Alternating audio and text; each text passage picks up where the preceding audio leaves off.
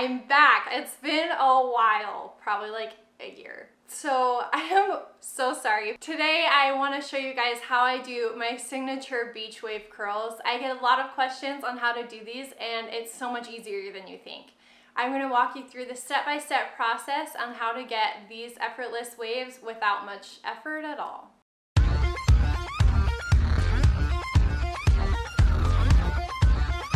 My hair kind of has a mind of its own. It's like straight on top, curly on the bottom, and just all over the place. That's why I try and curl my hair twice a week so that it looks a little more tame than I guess it usually does. Today I'm going to use the Conair Travel Smart curling iron.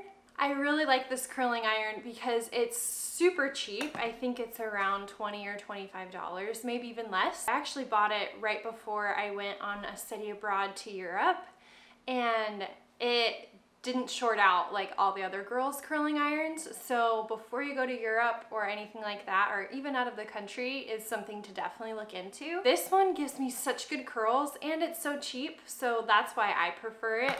The first thing I'm gonna do is I'm going to section off my hair, because even though I have pretty fine hair, there's a lot of it. I usually do 3 different sections and then I just secure it at the back of my head. I take the bath pack brush.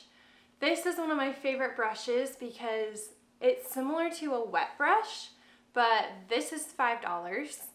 I know, that is so crazy. It's all of my knots out. It works really well for wet hair or dry hair. I'm going to take a piece of hair about 2 inches thick, and I'm going to hold my curling iron at a 45-degree angle with the clip on the top.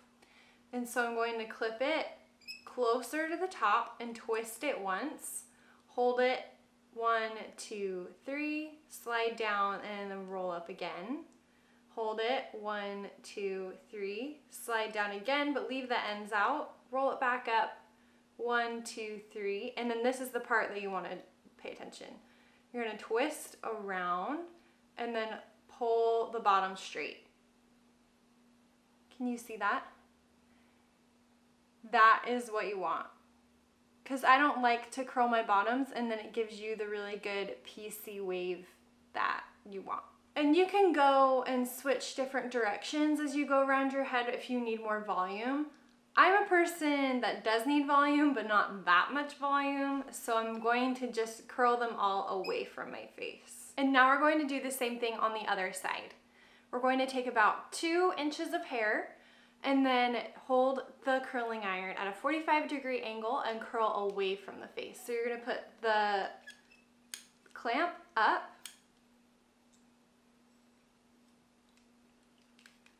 curl once, 1, 2, 3,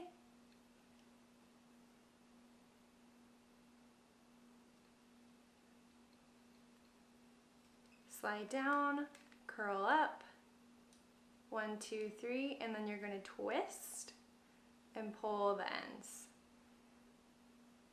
So it matches the same on the other side. And if you happen to miss a piece and you forget to straighten the ends, all you need to do is drag your curling iron on the end and then it'll straighten it. Now that we have both of those sections done, we're going to move on to the next one. So you're going to take out your hair and then section it off one more time.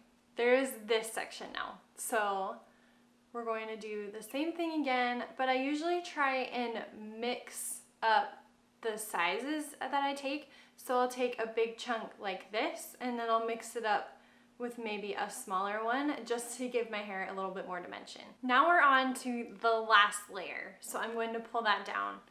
And so we can see if I need to pull up any more because I have a lot of hair. So what I usually do is I pull up the front pieces of my hair just to get them out of the way so I can put more work towards those, because I want to make sure that I get as close to the root as possible to give me the volume that I want on the top. So I'm going to section off just the top layer about this far away, and then I'm going to pin this up on both sides.